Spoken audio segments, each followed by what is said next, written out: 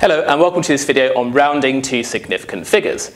Now let's just say you're attending a football match and in the stadium there are 18,347 people, and someone asks you, well, how many people were there? You would say maybe, I don't know, 18,000. So you're seemingly keeping the first two digits and then just discarding the rest to give less detail in what you're saying to someone. So if we're keeping two of those digits and wiping everything out to get 18,000, we say we're rounding that to two significant figures. And that basically just means we're keeping the first two digits and wiping everything else out. Do you remember that I said with all rounding, whether it's to the nearest whole, the nearest 10, to a certain number of decimal places, you just decide which digit you want to keep up to. So with two significant figures, we decide we keep up to the second digit, and then we discard or replace with 0 all digits after.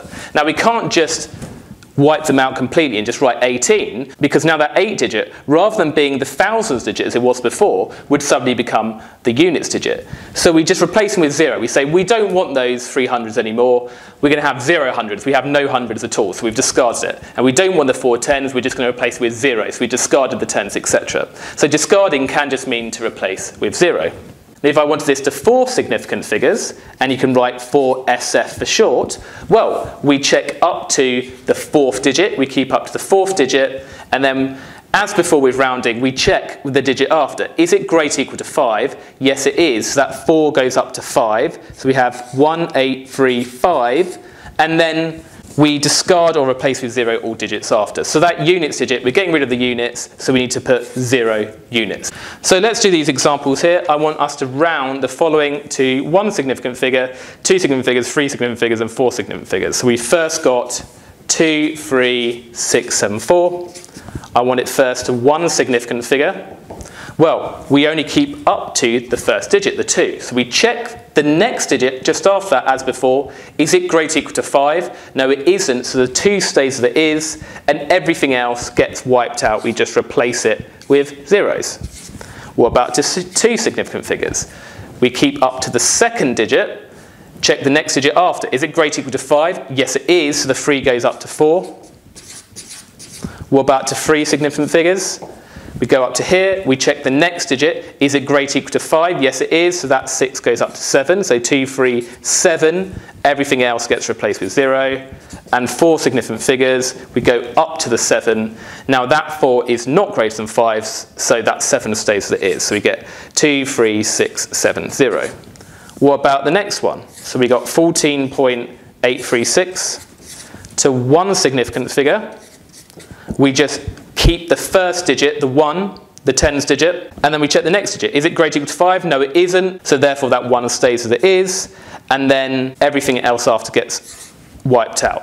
Now, if we've got anything after the decimal point and we've wiped it out, we don't write it, so it's just going to be 10. We don't write 10.000. What about 2 significant figures? We keep up to the second digit, check the next digit. Is it greater or equal to 5? Yes, it is, so that goes up to 5, so it's 1, 5.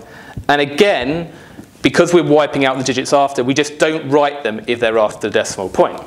What about 3 significant figures? So 1, 2, 3, we keep everything up to the third digit. And this is effectively now rounding a number to 1 decimal place. We know that would be 14.8. We can see that 3 is not greater or equal to 5. And what about 4 significant figures? We go up to this digit. This is effectively the same as rounding to 2 decimal places. So we check up to here. The digit after, is that greater or equal to 5? Yes, it is. So that 3 goes up to 4, and we get 14.84. What about the third one? We've got 0.004037792 to 1 significant figure.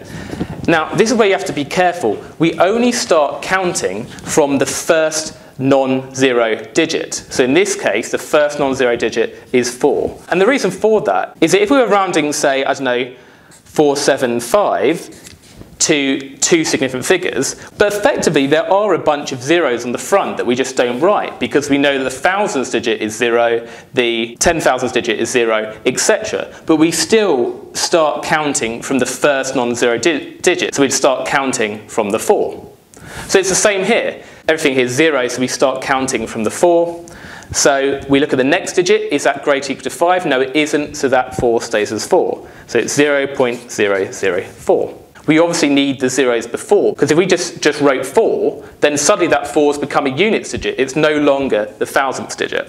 What about two significant figures? We check up to the next one. We look at the next digit. Is it greater or equal to 5? No, it isn't. So the 0 stays as 0, so it's 0.0040. And you absolutely do need that 0 because you're keeping two digits starting from the 4. What about three significant figures? Got 0.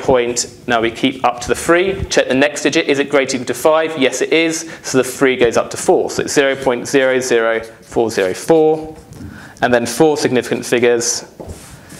We go up to 7. Because that's greater or equal to 5, that 7 goes up to 8. So it's 0.004038.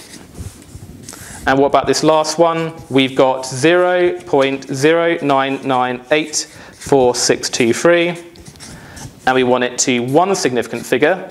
So we start counting from the first non-zero digit, which is the 9. Then we look at the next digit. Is that greater or equal to 5? Yes, it is. So that is going to increase by 1. But we've got an overflow now. So that 9 goes up to 10, and we have to put the 1 here. So it's going to be 0.1. And note, by the way, we don't put a 0 here anymore, because if it's to one significant figure, we only keep one digit, excluding any zeros at the front. So it'd be 0.1.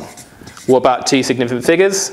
We'll be keeping up to here. We check the next digit. Is it greater or equal to 5? Yes, it is. So that goes up. Now, that goes up to 10. That overflows onto here. And because that goes up to 10, we overflow to here, so it's going to be 0.10. And again, because it's two significant figures, we want two digits starting from the first significant digit, i.e. excluding any zeros on the front. What about three significant figures? Now this one's a bit easier. We're going up to here. That next digit is not greater or equal to 5, so it's 0.0998. And then to four significant figures, we go up to here. That digit is greater or equal to 5, so that 4 goes up to 5. So it's 0.09985.